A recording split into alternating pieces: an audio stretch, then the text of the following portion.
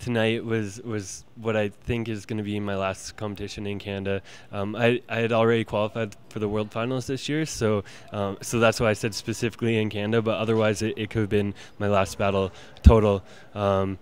Just because I've been doing it for so long. I've been doing it for 5 years now, and it takes so much energy to compete with art, and it's kind of, after a while, you kind of feel like you're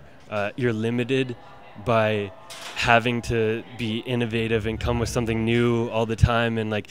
you're always compared to what you've done in the past and stuff, so it's like it gets hard to just keep doing new and better stuff than yourself, and sometimes you just want to make art, right? And so yeah, this is my last time in Canada. It's kind of cool because a lot of my friends came out this time, which like usually it's a lot of like DJ crowd and stuff, but I got a lot of people who had never seen me before, and I was like, this is like, I'm gonna DJ in Canada again, but I might not compete again, so I wanted people to see kind of what I was like in my battle zone, because it's a little bit different than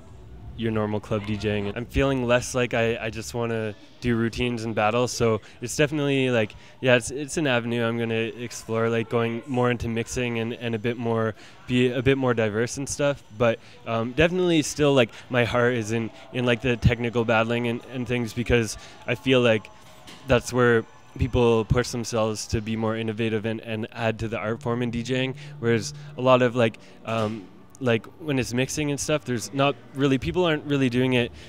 for the art as much. There are people, but it's not a lot. There's not a lot of people really pushing it, but you know, it takes somebody who wants to push it to get into that realm to do it.